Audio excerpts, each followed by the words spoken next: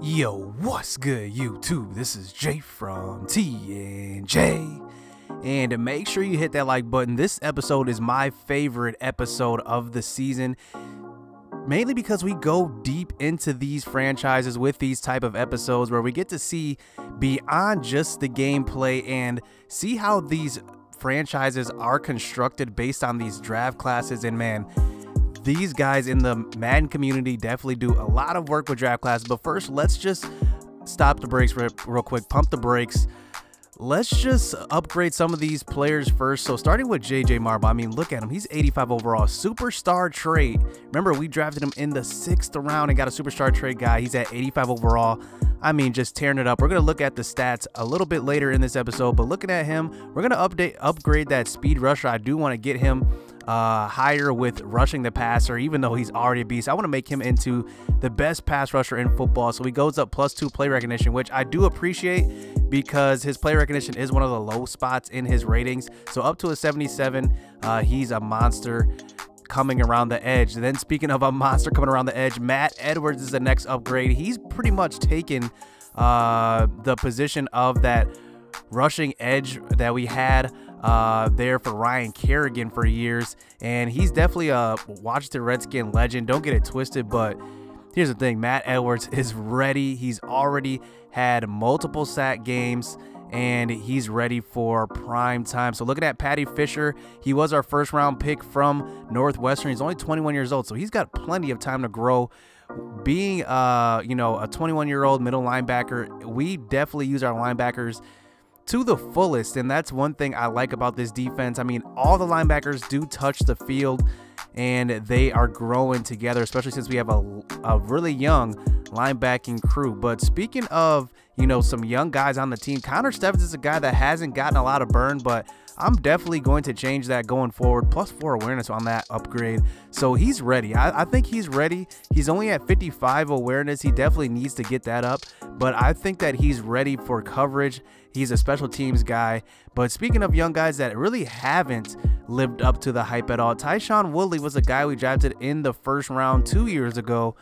And he's 97 speed, but that's all he really has to hang on. He's got 85 zone, which is pretty good. I gotta admit, he's pretty good. But besides that, he's a good tackler, so he does play on special teams quite a bit. But, he just hasn't made too many plays, and I am pondering the possibility of trading him. Even though we did draft him in the 1st round, he does need to upgrade a little bit in his play recognition and awareness. Kind of low, but we'll see going forward.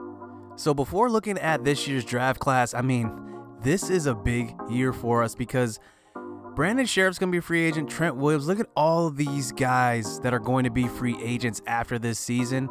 It's a long list. All of the right guys that are moving on from our team come next season. I mean, these are all starters pretty much, except for like the last 3 here, last 4. But look at Fabian Morrow. I definitely want to lock him up. I think he is proven and he's going to be on our team for a while. But looking at the other guys, Dustin Hopkins, he's pretty good. I do want to re-sign him. He's only 76 overall. That's pretty surprising. But looking at the rest of the guys here, I mean, these are crucial parts of our squad. Zach Brown is going to be a free agent. Tony Lippett. I mean, maybe even moving on from most of these guys could be the move because we want to kind of build our team through the draft while still remaining young, and we don't want to have too many older guys starting at each position. I think out of all these defensive guys that are here in free agency market that I do want to keep, I would probably say out of the older guys, I mean, Zach Brown's probably it. I mean, he's been pretty consistent. I don't think I'd give him a 3-year deal. That's what they're asking for, but that's probably it, to be honest. Josh Norman's 85 speed. He's definitely losing there, so we're gonna have to draft at safety, and then Wayne Gallman's gonna be a free agent. I don't know if I want to keep him either.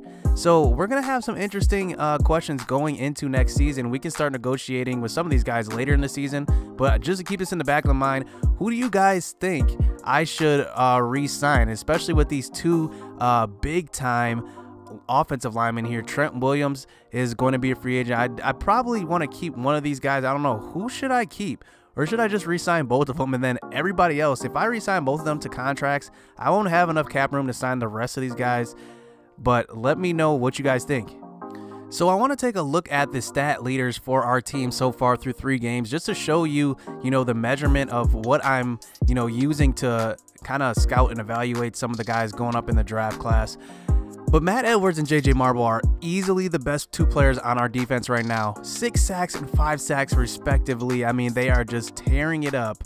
And after that, nothing. I mean, DJ Swearinger has a sack on a blitz, but besides that, our defensive linemen aren't doing anything in the pass rushing game.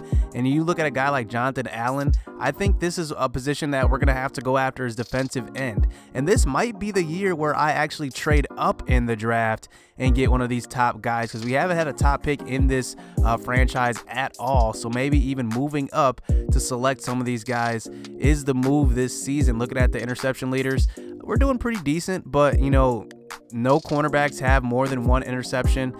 Both our safeties have 1 each. So we're going to have to address some issues there. And on the receiving end, I think this is our bright spot, because we have our guys locked up. Jamison Crowder, Paul Richardson, Mike Perkins is good. And also Marquise Brown, Hollywood Brown is still there. We probably want to pick up 1 more guy just for depth, but definitely won't be at the top of the draft, because we're pretty much set up in a good way on the receiving end. Rushing the ball, I think we're pretty good too. Darius Geis is still locked up. I think he's definitely our future, I think, because I was considering trading him, but having another running back to share the load with him has definitely helped his injury, the way he was getting injury at, the rate he was getting injured at. And Wayne Gallman is definitely pretty good compliment to Geis. And like I said, it doesn't matter who starts. I think they're both going to get their touches, and they're pretty good. They both had 3 touchdowns apiece. Chris Thompson we brought back on a 1-year deal, and then throwing the ball, obviously Tyree Jackson, 3 touchdowns, 3 interceptions. He's just getting his feet wet. Don't worry about the stats right now. He's going to get better. So for those of you guys who aren't familiar with Raiders Forever and CWsapp's draft classes, they're unique. Let me give you an example. So Tyshon Woodley, I drafted him in the 1st round. You can see on the screen the draft file that I'm using. I'm using their 2nd class. I used their 1st class the 1st year, using their 2nd class this year. But just to give you an example, Tyshon Woodley, let's just look at Tyshon Woodley. And this is the variety and this is the depth that this draft class has. If you look at Tyshon Woodley, he's kind of a questionable guy. I mean, if you think about it, you look at his ratings, he is 97 speed, but he was projected as a 1st rounder strictly off of potential, because he's good in zone, great in speed. But look at these ratings at man, 57 man, 53 play recognition, 50 awareness. I mean, that just shows the just the randomness and just the realism. Because remember, think about it in real life. A guy like Cordero Patterson, for example, he was a 1st round pick, but he just never put it all together at receiver. And he's kind of one of those guys they drafted off potential too. He had the speed, he just never had the route running, things like that. But then you look at a guy like JJ Marble, somebody I drafted late in the 6th round, and look at him, he's a monster. I mean, that's just a variety that happens in the NFL, that not every 1st rounder is going to pop, and not every late round pick is just a flyer. Some of these guys end up being really, really good. So looking at this draft class, let's hop into this right now. And like I said, our focus is going to be on some of these positions where we have aging guys. But one position I do want to look at is running back. So remember, these draft classes do have a full scouting report, and it's pretty detailed. We are going to show a couple of clips from those, and you'll see some scouting reports flash across the screen throughout this scouting session. So first, let's look at running back. I'm not thinking I'm going to get a 1st round running back, but I want to get kind of a running back in probably like the 2nd, 3rd, 4th round. You never know what I'll trade up to get. But first, I want to look at a guy. I need a receiving back, Jarrah Griffin. So here's his scouting report. Ultimate return man. He's an ultimate 3rd down back. Darren Sproles like 8.0 yards per carry. So he's definitely a guy that I want to look at here. So let's fully scout him. Let's scout his ratings. So he does come at B+ elusiveness, B juke move, and B- carrying. So that's pretty good coming out of USC. And then the next guy I want to look at is Kareem Randolph. So Kareem Randolph doesn't have the return ability like Griffin, but he's pretty good. He's a 4-year starter, and I do like him. And let's just see what he's at. B+ carrying, B elusiveness, and B spin move. He's a mid 3rd rounder. and I want to look at one more late guy here. So now looking in the late rounds, looking at a guy, Timothy Elmore. So this guy is a small school guy from Charlotte, but he's literally the only running back to crack 2,000 yards on the ground last year. So he's definitely a guy to keep your eye on late in the draft. We're looking at him in the 6th round, it says his projection is. So if he's there in the 6th round, I think I might take him. So I wanted to look at receiver as well. Like I said, we're looking kind of in the late rounds for receiver because we're pretty much set at receiver, but I want to get some good depth. And the first person I'm going to look at is Casey Marino. He's a sure-handed guy at Ohio State. We're not going to fully scout him here because I want to save these points for defense. But looking at his scouting report, it says he's as sure-handed as it gets. So we want to keep our eyes on him. The next guy is Nigel Reed.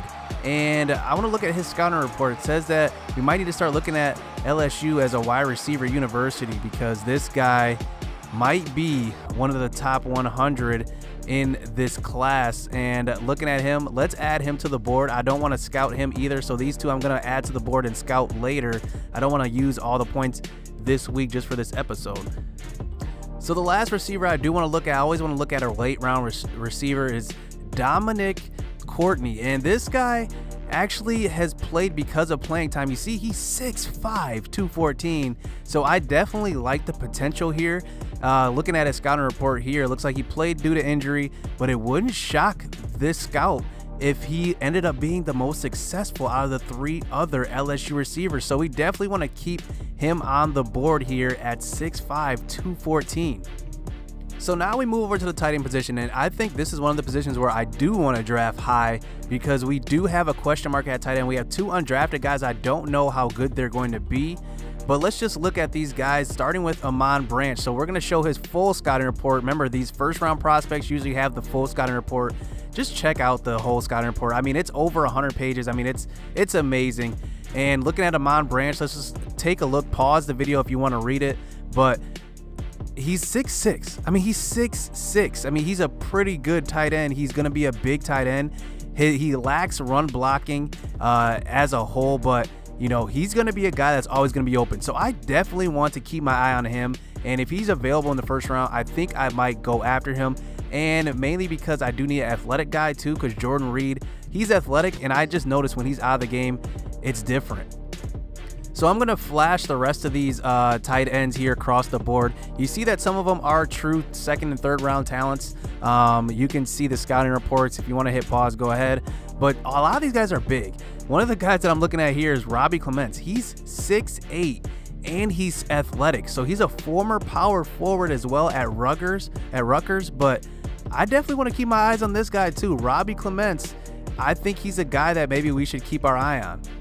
So it's kind of boring to look at tackles, but we are going to flash these scouting reports across the screen here, and you can hit pause and kind of, you know, read a little bit of these guys. But I want to get a good tackle, and mainly because, like I said, Trent Williams and both him and Brandon Sheriff are going to be free agents. So I'm going to need another offensive lineman, especially at the tackle position. I don't know if I'm going to move Trent Brown over, but Trent Brown isn't the greatest right tackle. I've kind of found that out. He does give up sacks, and kind of quickly as well. If he's going up against a good pass rusher, he gives up sacks. But I do want to keep my eyes on a couple of these guys. You can look at the scouting report. Let me know what you guys think, who I should get at tackle. I don't know if it's going to be in the 1st round, 2nd round, but it's probably going to be within the first 3 rounds I'm going to get a tackle, strictly because these guys are leaving us. So here's probably where I'm going to make a living in this draft, and I want to get a good defensive end, at least one good. I'm going to probably draft a couple, but let's look at the #1 defensive end. He's projected to go #3 overall, Troy Still. And looking at his scouting report, he's going to be a good pro. He's a great pass rusher. He's a sure tackler. He's got a fast first step. You know, this scouting report kind of reminds me of Vic Beasley. He's got a good first step.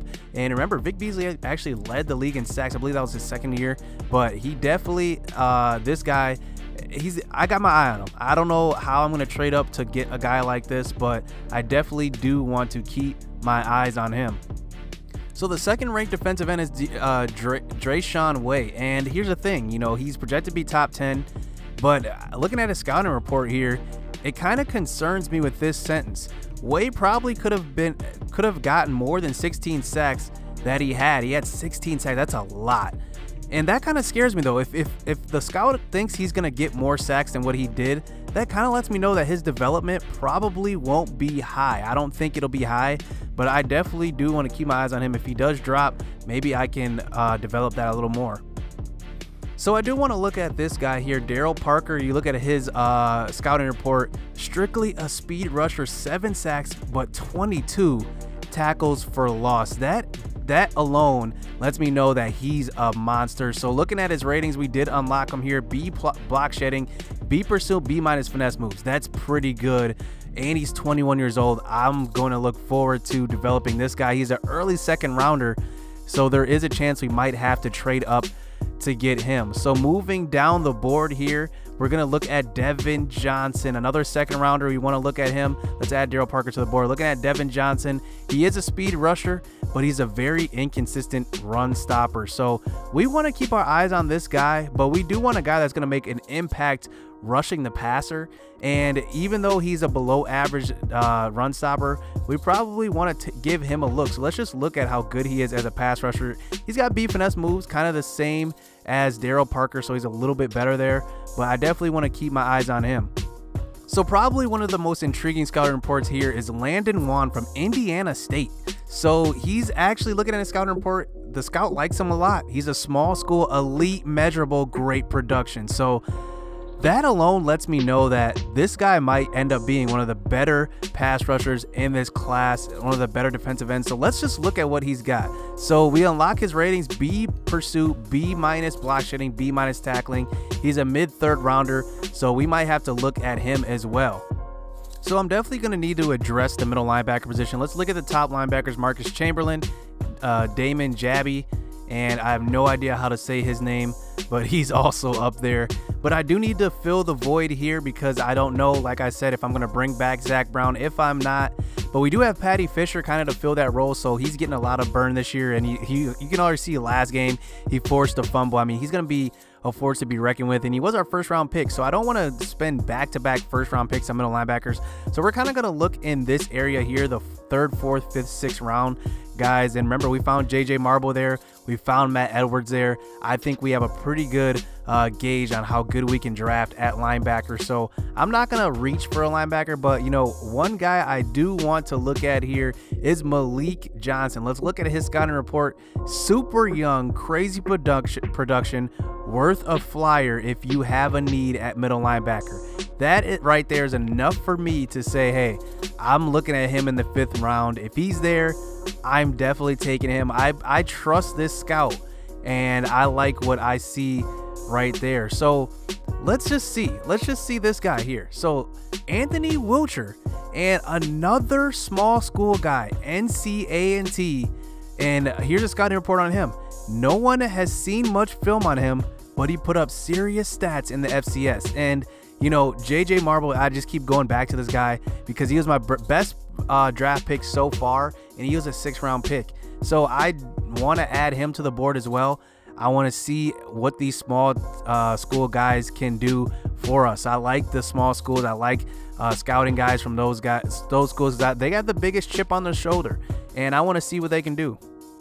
So cornerback is always the hardest position to draft with these draft classes, and I love the challenge because you never know, because a guy like Tashawn Woodley and Denzel Griffin, remember Denzel Griffin? I actually drafted him in the 2nd round.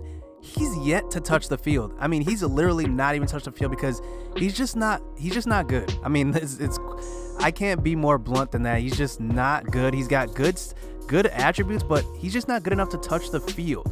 So I definitely want to draft a cornerback, and I am looking in the 1st round. I don't know what my 1st round pick is going to be, but let's look at the 1st round talent here. And I don't think I'm going to be up here for these top 2 guys. They're projected to go in the top 15. But now we're looking at the average draft position starting at 16. We're looking at Brandon Thomas. So he is kind of a guy that, looking at his scouting report, I believe he's a little bit overlooked. I mean, if you look at him, he's 3rd in the nation in passes defended, 16th in interceptions. But looking at his scouting report, it says Thomas has excellent play recognition, is one of the best at finding the ball in the air, and that's exactly what I want. But it does give us a warning here. He's not as fast as the other guys, so I probably expect him to be a lower speed guy. but looking at him, I probably could use him in the slot even, and we'll see. And this is the exact thing that I was talking about with Denzel Griffin. He had the measurables and everything. Omar Mason looks like this type of guy. Looking at his scouting report, he's absolutely blazing fast. He's got absolute pure speed, and he could shut down some of the best receivers in the ACC. But, you know, it's funny to see that he may have been able to play lazy because of his amazing speed and quickness. That kind of scares me because I don't want a guy that's gonna kind of dog it on plays. He might give up a lot of short routes because he's just trying to keep up with fast receivers, and I don't know. We'll see. I don't know if I'll even take a chance on him. So I do want to look at some mid-round cornerbacks here, and the first one I want to look at is Raya Dorneval. So Raya Dorneval is kind of a guy that he's kind of the typical quarterback that I like. He's only allowed 8 catches his senior year, only 8, and the scouting report says that's just stupid, and that's a good sign going forward. I want to just unlock one rating of his, a B- tackling. So I know he's a tackling cornerback, and that's definitely something you always need. But the second guy I want to look at is Nate Smith. So he is older. He's 24 years old. But looking at his scouting report, he is a 3-year starter, and it's dynamic. His defense was dynamic. So it says anything you throw at him, he'll be able to pick up. So I do like that. Even though he is older, I'll probably have to use a mid pick on him. And I mean, it's good to have these veteran guys. You do want guys, you want football players. So you want to draft some of these smart guys as well, not just the development type of guys. So I do want to look at a couple of small school guys. You know I like the small school guys. Starting with this guy, Jarakis McKinley. I can't even say that name. 5th rounder, 6'2", 196. His scouting report says he's Richard Sherman Jr. So that lets me know that he used to play receiver. He can probably catch the ball a little bit. So let's unlock his best rating. Oh, I can't even do that. So I have 15 points left. Or I have 10 points left and it costs 15, so I can't even do that. So I want to keep my eye on him. I'm probably going to scout him later. And then one other guy I do want to look at here. Let's just find him here. Brian Jefferson. Here he is. So Campbell University is a 6th rounder. And looking at his scouting report, he went to Campbell, dominated against weaker competition. At least that tells me that, you know, at least when he faces inferior competition, he's going to at least come up with, you know, plays and make plays, and he doesn't let, you know, people just bully him around. So I do want to look at free safety because Josh Norman is leaving. Troy Apke is still there, so maybe I'll just move Swearinger to strong safety full-time and Troy Apke to free.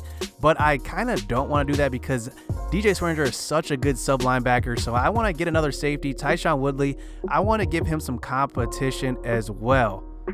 So unless you're a game changer, I probably won't draft a free safety in the 1st round. That's just like one of my rules there. I drafted Tyshawn Woodley because the scouting report kind of said that he was like an athletic freak, and I'm not going to make that mistake again. But one guy I do want to look at, and this guy just reminds me of Earl Thomas, Elias Peppenheim. So if you look at him, he's 5'8", 204, and that's probably the reason why he reminds me of Earl Thomas. But looking at his scouting report, freak of nature, but he's 5'8". He's going to have some issues guarding tight ends, but good coaches will find a way to utilize his talent despite his height. I like that scouting report. That is actually one of my favorite scouting reports so far, because that just lets me know that this guy's just going to have some production. So let's look at another guy. I'm not going to try to pronounce that last name, Ezekiel Akingbulu. So it wasn't that hard, actually. So 6'2", 213 out of Colorado. Looking at his scouting report here, this guy has size and production, 7 interceptions. Insane. He does have some work to do. He's a little bit of a project guy. So if he drops to the 3rd round, I might consider him here. But in the first 2 rounds, I don't want projects, and I want to kind of have the sure bet here. So I'm just going to do a quick rundown of the top prospects here. You can see the rankings. Troy Steele is number 3. Looking at the rest of these guys, Dallas Stewart is actually the top top quarterback. He's going to be really, really good come when he gets drafted. But looking at the rest of our guys that we were looking at some guys that we may even, you know, trade up for. This is our crop of guys. You can see some of these guys, the schools that they're coming from. Look at Alabama here, Fresno State, Indiana. We definitely want to keep our eyes on some of these guys, but check out that scouting report. I mean, it's amazing, man. Just the depth of these classes is just amazing. I mean, my hat's off to these guys, Raiders4eva and CWsapp. These guys put together a pretty good draft class year in and year out, because this is the first year that they're going to be able to do this in Madden, which is pretty cool. But they've been doing this pretty much a while. I mean, this is amazing work. They have 3 draft classes out right now, and they also have modified versions of them. So if you have a draft class 1 year, they do have, I believe it's the first draft class, one with JJ Marble. They have a totally different outcome for every player. So say for example, you use the draft class 1 in one season, you could use it again in another season and you'd get totally different outcomes. So it's pretty cool. So that's basically 4 draft classes that you have. And I mean, this is pretty cool. So I really encourage you guys to check out those draft classes. But that's gonna do it for this episode, man. Like I said, let me know who you guys think looks good in this draft class. Let me know who you guys think I should re-sign, because we have a ton of free agents come next season. And that's it. Hit subscribe, hit that like button. Let me know going forward. So stay tuned. Let's get it. Let's go.